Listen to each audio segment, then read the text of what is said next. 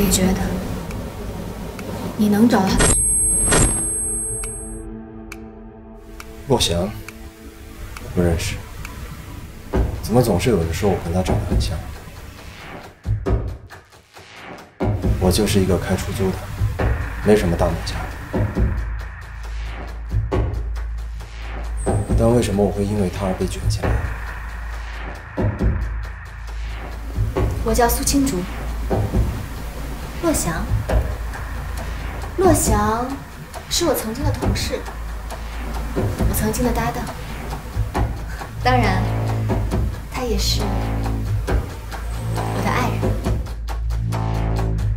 我是列永嘉，我是一个警察。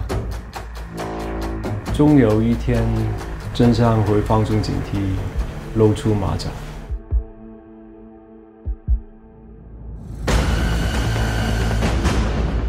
至于那个沉默，他一点也不相信。